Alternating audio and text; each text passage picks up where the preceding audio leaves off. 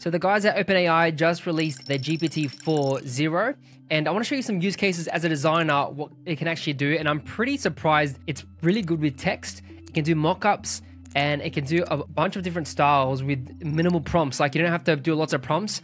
You can do it in a single prompt, but it's also good in multi-sequence prompting to perfect the design. So for example, let's start off with the first use case. Let's do like an infographic. So I created here, I just said, generate me an infographic about bananas. I didn't even spell it right, but you can see you get this cool little image here. Simple cell shaded illustration style. You got nutrition facts, and you can see the text is all clean. The layout could probably be a bit better, like the spacing issues and stuff like that, but overall, like, it looks pretty good. What I then got it to do, everyone was creating Ghibli characters. It's like this art style. I used an image of myself. You can literally just drag any image and drop it into the space below, and it created this image of me and my wife, which is super cute, looking fresh there. But yeah, I think this is a bit of fun to create. And then I did something a bit more complex. So I was like, turn me into a cowboy. I just dropped a PNG of myself here. Then it created this image. It got my facial features pretty well, like my mo and my little hair there, and my thick eyebrows and the fade with the hat. I thought it was really cool.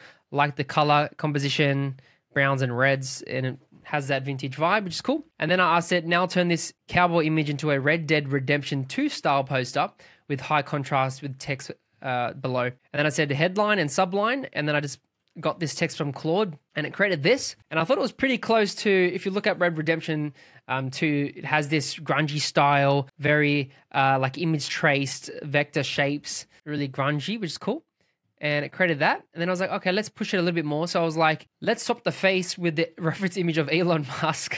And I said, also update the style with more color, more vibrant, and add a pistol in the cowboy's hand. And I got this, which literally looks like the Red Dead Redemption 2 poster. So I thought this was really cool. Yeah, it even got like textures and the colors right. Like it looks so close to the actual game. And the text is so clean. Redemption comes at a price. When the law runs out, outlaws run free. Like even the style of the font is like unique. It's not just a generic sans serif font. It's actually a font that you would like feel in that game. Beautiful. Then I wanted to see if it could do like a creative ad. So what I did is I used this picture of Wall-E, and I asked it to use the style of pixel art.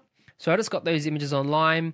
And there was some copyright issue because it was Wall-E. So they said it started generating an image and then it like took it back. And then I said redo it, but just swap out the robots. And it created something like this. Travel to Mars, set it for a new future in the pixel style, which is cool. And the cool thing is like you can swap these characters out. Like you just add an image and you can say swap the character out. For example, let's just like drag this guy and I say swap the small robot for this character in the reference image. You can change styles, you can add text, and it will do a good job at adding the text and being clear. I haven't really tested about layout, like I'll add the text in the little corner, like the bottom or the left. I haven't really tested that. I've only tested just simple things just to get an idea of what it can actually do.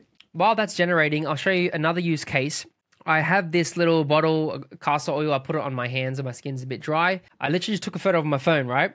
And I just asked it, generate a luxury mock-up for this castor oil, use calm colors and warm tones. And it generated this almost perfectly. You can see clearly like the logo, the text, and even the icon. It's literally almost identical. It's probably like maybe a tiny bit different. Like the icon here, there's a bit of a flower there that's not showing. And then the line on top of the Y is not 100%. But overall, the lighting is beautiful. Like you can see the reflection of the bottle. It's a soft diffusion effect. You've got the blur in the background as well, depth of field. And it just looks really cool. And one feature that maybe some people aren't mentioning is at the top right, you can actually select and you can edit, just like in Photoshop and other apps. But we can just change things. So what we can do is, let's like do something like this. I can say, add a miniature monstera plant. And then what else we could do? We could say, add castor plant seeds, and then press enter. It is a little bit slow, just keep that in mind. Now, another use case, it can actually understand logo. So this is a logo I did for a client for Scalable. I said, make this logo 3D with the interstellar style background, add grain, a subtle vignette to the image, make the focal point on the logo. So you can see the corners are a bit darker, which is cool. It's got some nice lighting here.